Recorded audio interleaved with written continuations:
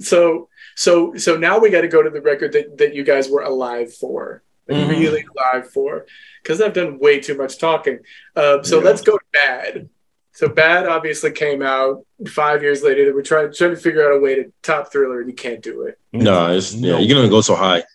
Yeah, you can't do it. And then of course, in there, by the way, there was the obligatory money grab from Motown, of course, the 18 greatest hits, and Farewell My Summer Love. Who could forget that masterpiece of an album, Farewell My Summer Love? It had hits on it, like, and there was yes. I got nothing. That's all you got. That's how many they had. The song Farewell My Summer Love is meh. And it was remixed because it needed to sound like it was done this century. But not good. It got some play in DVD, but nothing else did. A horrible little record.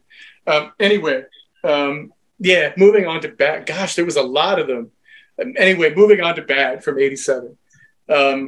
What are your memories of Bad when it came out, Ed? Okay, now this one I was old enough to remember, like clearly remember. I had to be 87. I had to be like 8 or something, but I very clearly remember the hysteria around it because it's like, oh, we're getting a new Thriller. So this is a big deal. And while it's not Thriller good, it's still pretty freaking good. And of course we'll talk about it, but Bad, the actual title track, like that was the song in middle school, high school. So I mean high school, elementary school. So the fervor around that and the leather-clad Michael and the rock feel and everything, it was very timely, fit the time, and there was just so much momentum on his side when it came to that everybody was bought in. So we checked out the album, and even older, like, because I can be a little bit more critical in my taste. Yeah, it's not as good as the other two that we've discussed, but it's still freaking good. If it came out today, it'd be album of the year, what, like a runaway selection. So incredible piece of work. Still one of his best. Not his actual best, but masterful. Part of the 80s, another 80s classic. Yeah, absolutely. Go ahead, Trey. What you got? So I was 3 when this album came out, but even a couple years after the album had come out, they were still releasing singles for this album. So I do remember being 4 or 5 and seeing his music videos on TV.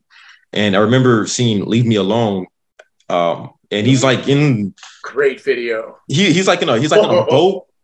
Was it? Yes. He's like on a boat or something. And he's like riding towards chroma key madness. It was beautiful. Yeah. And he's riding towards this mouth, and his mouth is like open and closing. And then you got like iguanas on the side of him, or something. I thought it was weird as crap. I don't know what was going on. Oh, I loved it because it was weird. It's like a fever dream. I loved it. And I'm just sitting here like, I'm a kid, but I remember myself saying to myself, like, what am I watching? That's what I was like. I was like, this is like the weirdest thing in the world. It's like, how are they doing this? I was more like, wow. You know, I'm like, should I be scared? Should I be entertained? I don't know what to be right now. Like, I don't know what this is, you know? I don't know what to be. Yeah. And this is like and this is literally like one of my probably my earliest memory of Michael Jackson. I remember that video, and I also remember Speed Demon. For whatever reason, this video doesn't get talked about a lot, but he like turned into like a rabbit or some kind of rabbit or something. He's being chased by the paparazzi. And I know the video's probably got to be like 10 or 15 minutes long, but you know, as a kid, the video felt like a 2-hour video for all. You know, I'm just like, this is like the craziest thing I've ever seen in my life, but I can't stop watching though. You know, it's like a movie. Like I'm watching a movie, you know, and I'm 5 years old, 4 or 5, and you know, hey, it looks like a cartoon. Cool. I'm gonna sit down and watch this. But it's just the weirdest thing in the world. I've never seen nothing like it in my life, ever. He's just being chased by these people, and I have no idea what's going on. All I know is this man to turn into a rabbit. I'm like, is this like Roger Rabbit's cousin? Like, I don't know what this is. But this is really cool though. You know what I mean? And it was the most amazing thing in the world. I've never seen nothing like it. Haven't seen anything like it since. And that's just the power of Michael, man. Even as a kid, he just grabs your attention. Like those are probably my 2 earliest memories of Michael Jackson: Speed Demon and Just Leave Me Alone. Those were 2 music videos I remember seeing vividly as a kid. I still remember that to this day. I love that you both keep mentioning how old you were, just to make me feel extra old. Thank you. I'm just me too. I'm not. Yes. But yeah, man, it's just I'm Bad. Like I said, it's almost like Thriller. Like he was oxygen. He was matter. He was everywhere. Like there was no escaping it. By the time I went to Disneyland when I was 6, you know, they had a movie, Captain EO or whatever it was called. Captain EO. Yeah.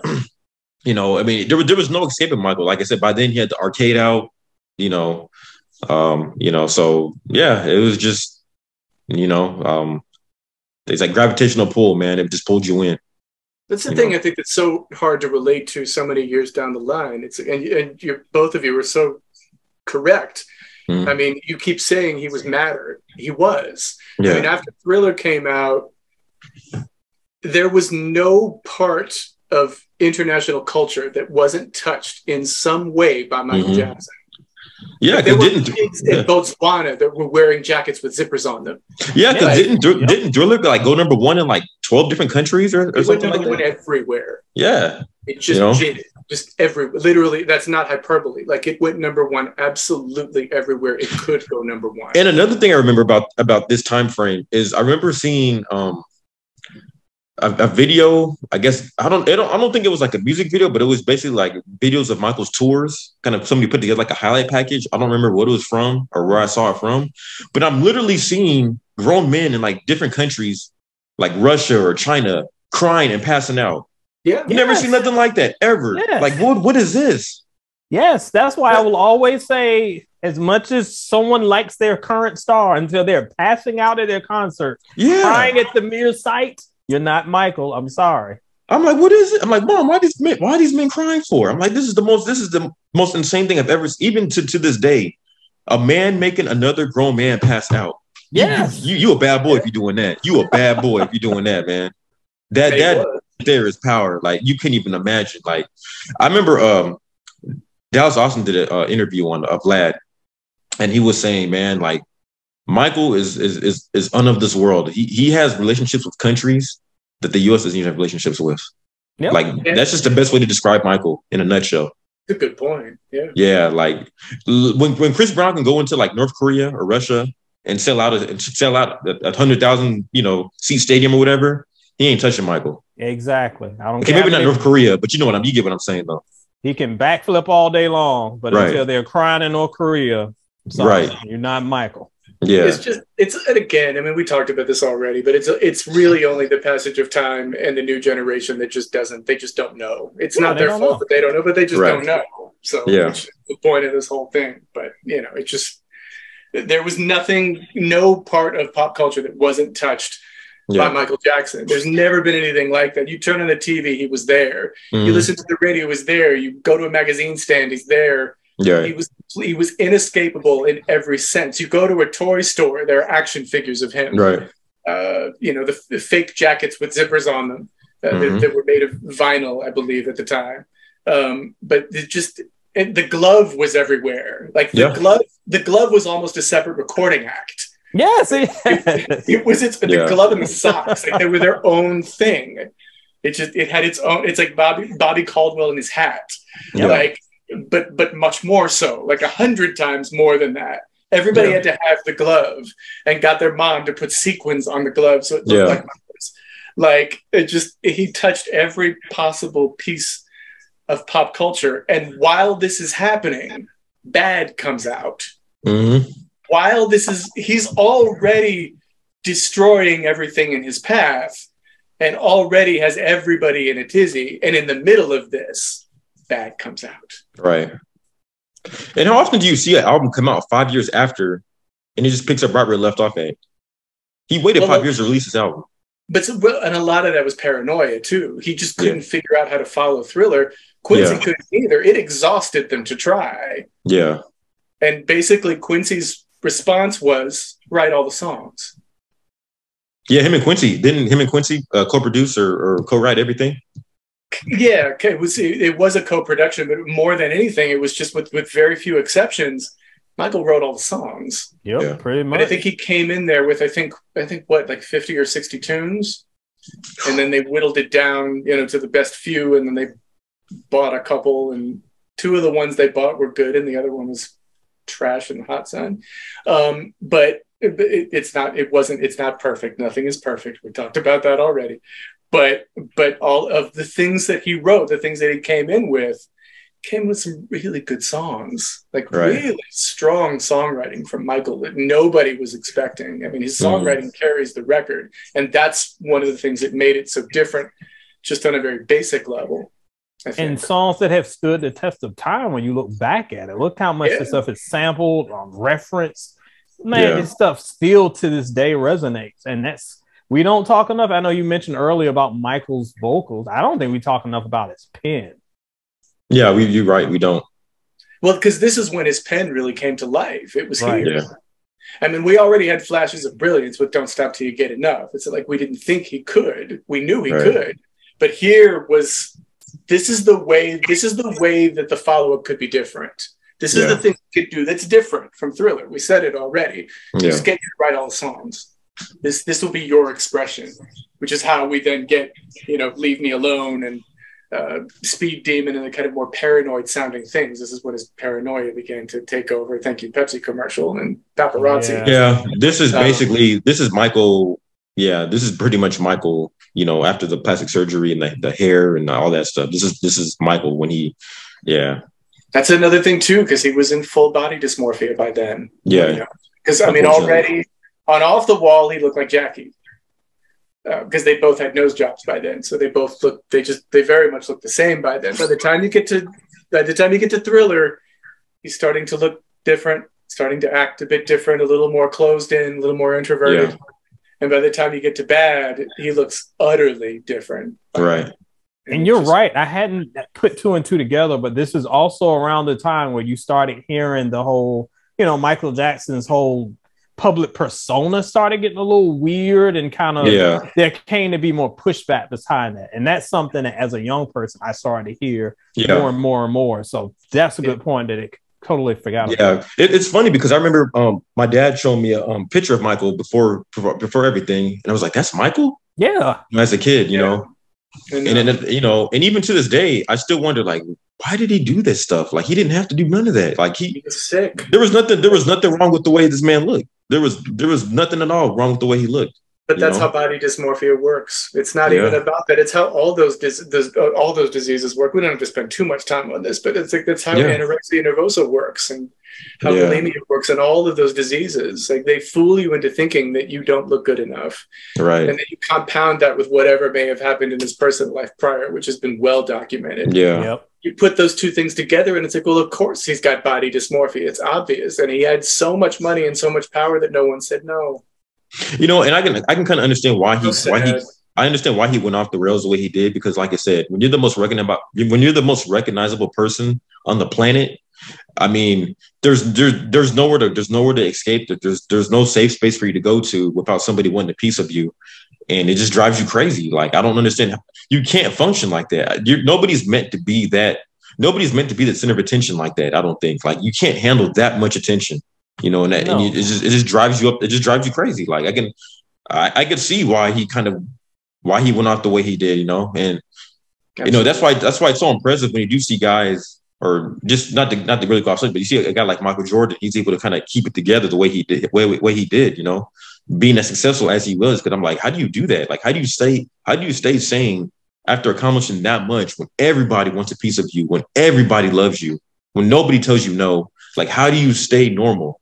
You know, and that's reflected in a lot of these songs on this album. When you think about the themes that are between that, Leave Me Alone, I mean, Man in the Mirror, all of this stuff is things that he has kind of been coding in, and this is his opportunity to get it out. Yeah, man, I couldn't imagine having that much. No matter where you go, man, like you go to Mars, and aliens are gonna recognize you there. You know, I mean, where can you go? You know. Well, then there's even just the basic point of like when we go to work, our reward is the paycheck. Mm-hmm. Right. When musicians go to work, and I was in a group a long time ago, it doesn't matter. The only way I can relate is in terms of this. There's something about standing on a stage when you're done doing whatever it is that you're doing. In my case, it was singing with others in a vocal group, and standing there, you're standing on a stage and you're getting this. Yeah. There's something very weird about how that energy used to feel coming at me. It's difficult to explain, but it blows you up in a very unnatural way, and it makes you feel, even though the feeling was very fleeting for me, it makes you feel like you're bigger than you are. It's like you're being filled up with gas, hence the phrase gassing them up. Like that's where that comes from, because that's what it is. And it messes with your head for a little while. And it's like coming down from that is very, very difficult. And so you can just, and this is just me on like my little level from way back whenever, but you add like a million times more of that to Michael in a stadium getting this. Just you know what I'm saying? What must, just that alone, what that must have done to his mind. And how do you come down? That's why so many musicians give into drug abuse and alcoholism, because they have to find a way to come down. And that's the only way they can do it. And with him, who knows how it manifested? Who knows how ugly that really got for him, trying to reconcile and all of this, and trying to reconcile the fact that I'm a human being. Like, I just wish somebody, whether it be Quincy or whoever it was that was in his circle of people that he did trust, like just told him, Michael, just go away for a year or two. Just take a break. Don't write nothing. Don't sing nothing. Just go away for 2 years. Just take a break, man. I mean, and maybe they did. I mean, I know there's pressure that they tried, but there's going to be internal pressure on him. I mean, I don't want to go back into the stuff that was implanted on him from childhood and what he went through with Joe, but is always going to be pressure to be Michael. So he's got to always be on. He's dealing with all the stuff that Ed was saying, but then he's got to deal with these tabloids calling him Wacko Jacko. I remember all of that. Yeah. So you got all these bombarding you. Man, it's incredible that he lasted as long as he did. Yeah. He never knew life without that pressure. Nope. When would he ever have known it? Yeah, because he was what, 11 when Jackson 5 hit the scene, and they were 9. And they were.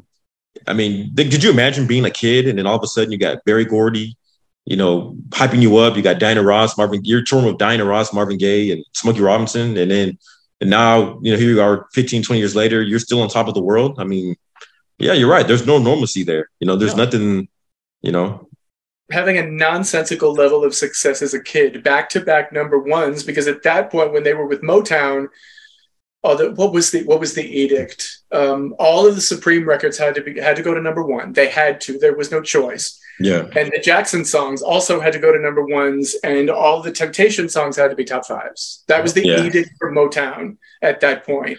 And so they actually got away with all of that, though. Like, it actually worked. So he's already had this unreal level of success at 9. Yes. Yeah. Before your cerebral cortex is even fully formed, he already knows what it's like to be a superstar in a group and to be the one that everybody's paying attention to. That level of pressure is inhumane at any age, let alone when you're 9 or 10. Yeah. And then we question why, like, how did this happen? How did folks get there? Why didn't anybody stop them? Like, they were too busy pushing. They were reaping the rewards. He had this unreal level of like pressure to meet it. And then we sit back today and we celebrate the albums as we should, as he would want. But then just thinking back on some of it, and as I said, this album, a little bit of Dangerous too, is like when you really started to see the pressures of the world shaking him, and it was coming out in the music. Yeah, it's true. Okay, so back to the record here. So I'm going to do this to you again. The same thing I did with Off the Wall. Your favorite song off of Bad, Ed? Oh my gosh. I believe in you. I feel like they're different levels. As a kid, it was Bad. Yeah. At one point it was Smooth Criminal. But then, like, really recently, like in the iPod era, like when I was rocking the iPod everywhere, it kind of became Dirty Diana. I still am too. I got a hook up in the car. I'll still play it in the car.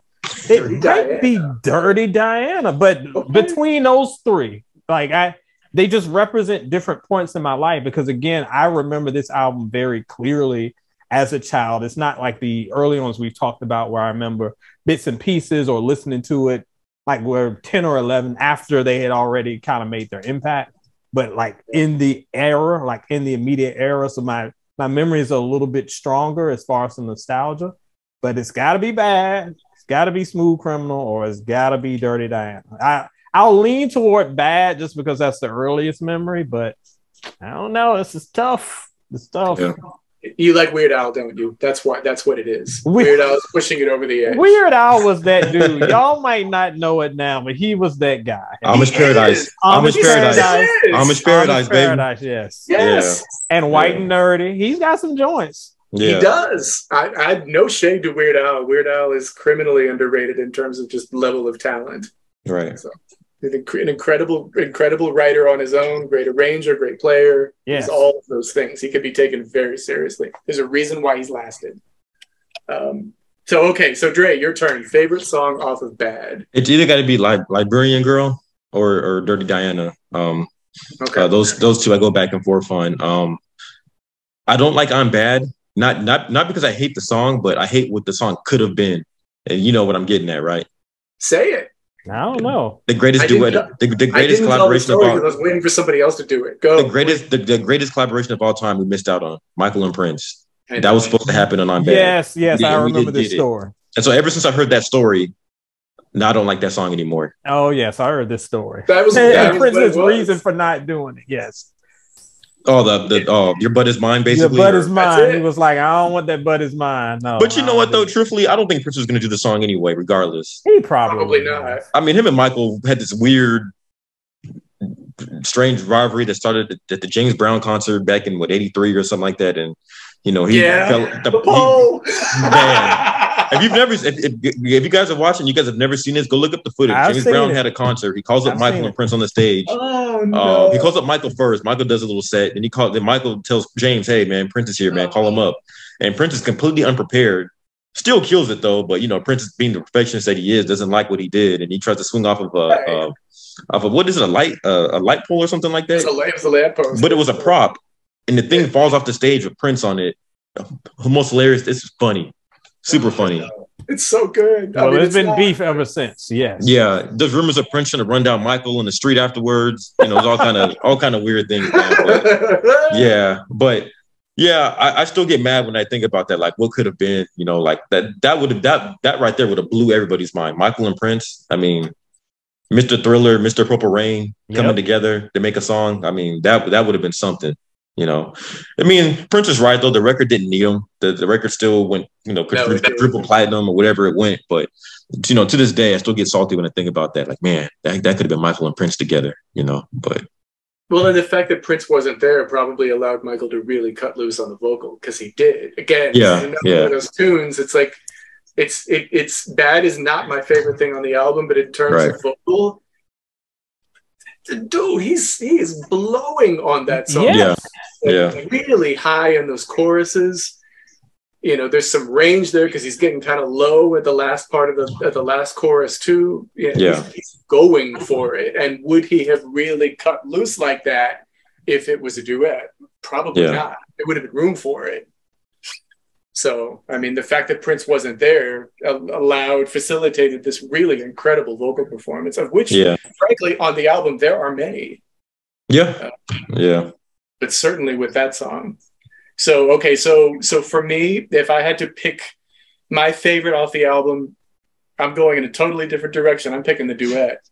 And no, not the Stevie duet. Get your mind out of the gutter. I thought you were doing the Stevie duet. Oh, Good Friends or whatever. Yeah. No, I'm not. I like that song. I do too. I actually do too. We'll get there in a minute because it will be my pleasure. But but no, I'm talking about I Just Can't Stop Loving You. That song came out before the record did. At first, when I heard it, I'm like, I know cerebrally this is a duet. Who the heck is Saida Garrett? Like, it took me a second to figure out where she was because they were blending together so beautifully. It was hard to tell to my young ears where one stopped and the other started. Of course, now I know, and we can all quote you chapter and verse on it now, but at the time, I really didn't know. And the cool thing too is it wasn't one of those duets done the way they do them now, or even the way they did some of them then. Like On My Own was done this way, where they'd, one vocal was cut here and another was cut there. And then they'd send the tape back to the first person who'd fix a few lines and then back to the second person to fix a few lines. It wasn't done transcontinentally. They were literally standing there with each other at the same microphone, just blowing. Pre-auto-tune, none of that either. They were just going for it. And it feels like that. I just think it's an absolutely fantastic duet. They both sang the fool out of it. The lyric is really nice. It's Michael Jackson composition entirely. Saida was not supposed to be the one to sing on it. She got the shock of her life. But she went in there and lit it up and established herself. Yeah. And I hate that it didn't evolve into a career for her, like a real female solo artist career for her, because it should have. It was that good on it. I love that song. Love it, love it, love it. Absolutely. So, okay. This will be fun. You already know what I'm going to say. The worst one. What's the worst thing on Bad for you, Ed? Oh, the worst thing. Y'all are going to kill me because, again, different memories for different times. The song that I didn't like at the time, The Liberian Girl. I didn't killing like me, man. it. I didn't like. I like it now way more. Yeah, but I didn't like that. And Man in the Mirror was just okay. Like those are the two songs that I was like, I don't know about these. So those were probably back then my least favorite. Today. Man, this is so tough because there are no bad songs here. I will say I listen to Speed Demon the least. I listen to Speed Demon. Fair. You know what's funny is I remember the video more than I remember the song, to be honest with you. With Speed Demon. I remember the song, so it must have gotten a little bit of VA radio play, but it was like, I didn't hate it, but it was like, where's Dirty Diana? Yeah, that song right there, man. I've been speculating about what that song is really about, but that's a story for another time. There have been many rumors over the years. Oh, many. So very many. Yeah. Okay, so worst thing on the record for you, Dre? You know what? I'm not really sure if there was a song on here that I really disliked. No, I'm dead serious. But there wasn't a song that I loved as much as I did on Thriller, if that makes any sense to you. I guess if I had to pick one, I guess it would have to be just Good Friends. And I hate saying that because Stevie Wonder is my all-time favorite artist, but that particular song doesn't pop the way the other ones do. But there really isn't a song on this that I dislike or hate or skip. You know what I mean? So I can't really say that I hate that song, but I guess it's my least favorite of the 11 on there, because I feel like Michael and Stevie coming together, it should have been more than that. You know what I mean? If that makes sense. I agree with that. I like the song, but I do agree with that. Yeah, I mean, you're talking two icons, two legends, but Stevie Wonder not just being a great musician, but being a great songwriter as well. I feel like it should have been more than what we got. Yes. But maybe that was the point, though. Maybe it wasn't supposed to be more than that because you had everything else on the album. I don't know what the mindset was going into that, but I don't even remember if that was released as a single or not. Was that released? Was that a single? And that's probably why. No way.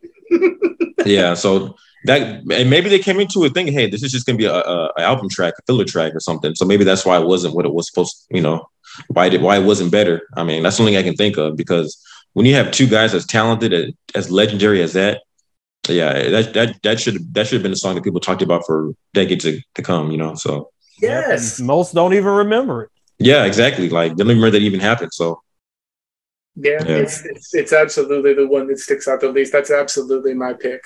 So it was written by the same people, the same guys that gave us What's Love Got to Do with It, Terry Britton and Graham Lyle. Mm-hmm. And they wrote a lot of Tina Turner's things back then. Yeah, like a lot of Typical Male. There were a bunch of them. It doesn't matter, but that Dre pretty much said it. Like, you've got Stevie Wonder, you've got Michael Jackson. Not only are they great singers, but they're both excellent writers, especially Stevie. Why are we going to the store for a song for Stevie Wonder? You don't have to do that. Like, there's no need to grab that. I don't hate the song. I really don't. It's just that it isn't good enough. It's not good enough for them. They deserve better than that. Quincy has even said, he's like, that's the one I missed on. He said, I got it wrong. Yeah. I imagined it one way and it didn't work. Yeah, because Stevie was still fairly relevant in the late 80s. He was still kind of, he was still young. He was 37, 38. I mean, yeah. So he could have written something better. He already gave up. I Can't Help It. He could have come up with something better. He wrote better songs after that too. Right. Like, yeah. His sense of melody hadn't left him. His chordal abilities hadn't left him. Like, get Stevie to write the song, or better yet, get them to collaborate. Yeah.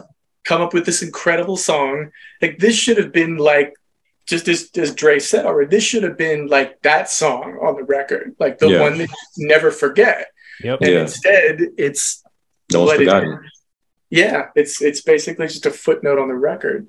Yeah. So yeah, but the record as a whole has no apologies to make. I mean, it was done, back in 1987, which was kind of the beginning of the Synclavier era.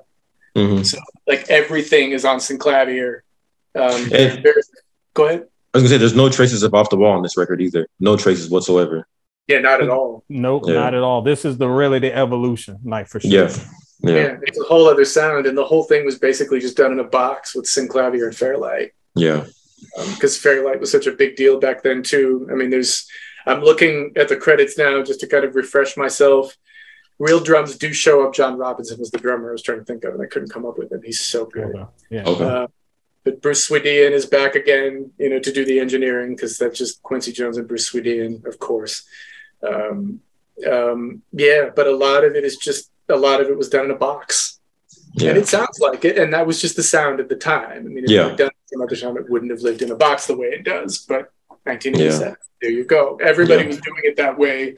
Everything was done in a box with Synclavier and synth bass and drum machine. And so goes this record too. But it's still, even at that, I mean, the record has no apologies to make. The thing still sold 11 million copies here. Yeah. So, good Lord. 11 million copies. 35 million total. Could you imagine 35 million being a letdown? Yes, that's what I'm saying. Can you imagine? And it was considered a letdown. Yes. So, like, how can you, like you look at Usher or Chris Brown or whoever you want to compare to Michael, 35 million wasn't even Michael's best day. Not at all. That's a billionaire waking up feeling like $1 million instead of $1 billion. How many people become millionaires in their life? Very few. Exactly. And that's still 35 million. 35 million. Like, people need to really sit back and let that sink in. Like, Michael was disappointed by 35 million. Well, but then you also need to look at the promotional budget for a record like that too, because this would have been a flagship album for Epic. This would have been the record that put Epic in the black that year. Mm-hmm. It's like the Christmas season is to retail. So Michael Jackson records were to record label, to Epic at that point. Right. That was the record that was Epic could make all kinds of mistakes throughout the year. He enabled Epic to sign artists that were just like passion projects. Yeah. He allowed them to go into the studio and make artistic records because they knew if his record was coming out that year, that the sales from his record would justify it, would make everything okay. That's the artist that Michael Jackson was. He literally saved the record business. Yeah. So even though this is considered a failure, I mean, to anybody else, it'd be the greatest thing that ever happened. Exactly. And that's what Thriller. And that's what makes Michael the greatest, because a lot of people will never reach Michael's failures. Never. But that's the thing. If you look at Michael Jackson, like, the difference here is that other artists go in knowing what that touchstone record is, and that they're never going to do better than it. So they just try to make records that satisfy them and that sell them. Michael was never this way. Yeah. Michael always wanted to. I know that's Thriller, but I could do better than that. Yeah. That's true. I can do better than that. And he never, but that's how we got Thriller in the first place. Because anybody would look at Off the Wall and go, that's a very good point. Did it, bro. Like, 20 million copies is nothing to scoff at. So nothing. But he was like, no, I can do better than that. And then he did. Like, that mindset is what created Michael Jackson's whole thing anyway. Yeah. And he was never not that way. And so when a record like that, when his record would get ready to come out, Epic was like, they would throw all their money at the budget, throw all their money at the promo budget to make sure everybody knew that it was coming out. Giant life-size things on the side, on billboards everywhere, on every talk show imaginable. They blow millions and millions of dollars on the promotional budget to get the record to sell, and they get it all back and then some every time. It never failed. Well, not never. It didn't go so well for Principal. It failed there. But that's years removed. I mean, yeah.